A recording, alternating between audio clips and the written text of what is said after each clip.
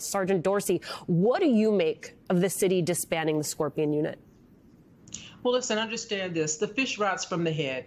The police chief is now in damage control, and she understands she serves at the pleasure of the mayor, and she's going to do everything she can to try to change the narrative, if you will. She stood by and allowed these officers to remain on a unit, some of them with only 2 years on the job, where they were being complained about by the community because of this extra aggressive posture that they take. And she did nothing until we wind up with the situation that makes nationwide news. She's disbanded the unit. 5 officers have been fired. Just like she fired those 5, she can fire with the same efficiency and expediency everybody else who stood by and acquiesced that misconduct. There were other officers from other agencies that were there. So we know that these officers on the Scorpion squad didn't worry about anybody showing up and seeing them misbehaving.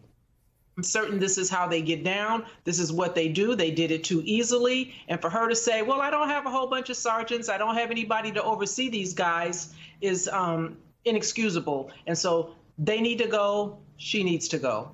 Detective Claxton, I want your thoughts, too, on the disbanding of the Scorpion unit. And if you could just talk us through why units like this exist and why they can be problematic.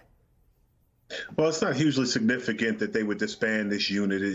It should be disbanded at the very least. But what commonly occurs in police agencies is that you just change the acronym, change the name, perhaps indicate that you're changing the focus of this particular enforcement group. You know, these groups, this Scorpion group, there are names throughout the communities, throughout this nation, of similarly situated law enforcement units that involve plainclothes patrols, supposedly targeting violent crime, and are known as, in some places, the Jump Out Boys, sometimes Midnight Marauders.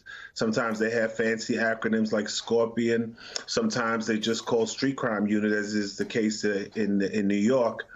But and if you don't have a significant supervisory presence in these units, if you don't have high level of accountability within these units, if you're acting hands off while these units are operating with impunity throughout the community, then it's only a matter of time before you have some high level tragedies.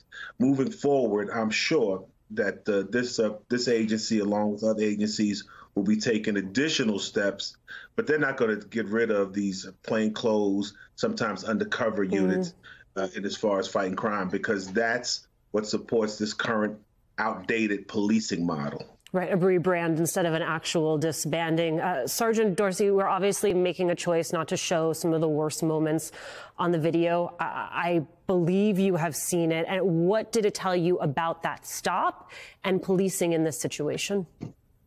Well, that the officers were punishing Mr. Nichols. We hear them on their police radios, creating an audio record to substantiate this use of force that should have never occurred. We hear them manufacturing probable cause. They lied from start to finish.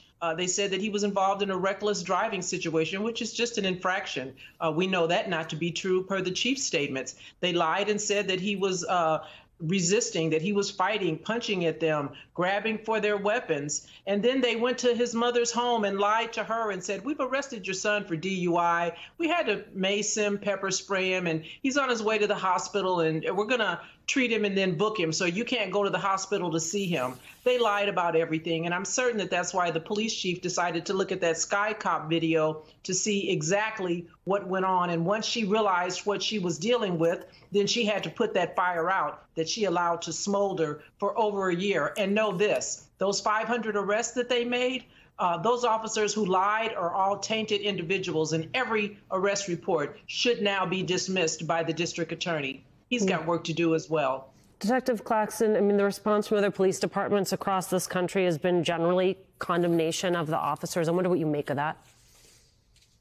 It's other departments trying to keep their hands as clean as possible, recognizing and realizing that this is an institutional problem. It's a problem with modern day policing, if you will, and the reluctance of agencies to move towards a more holistic public safety model, which would lessen the likelihood of these incidents occurring. Let's be clear about something. What we witnessed occurred there to Mr. Nichols was a sadistic beating, a public lynching, and it should be addressed and handled just as it is, a public lynching. But police agencies across the nation will snap back to the way they normally do business, and it will continue with this outdated policing model, and we'll have additional fatal encounters of Black people primarily, but just fatal encounters to civilians.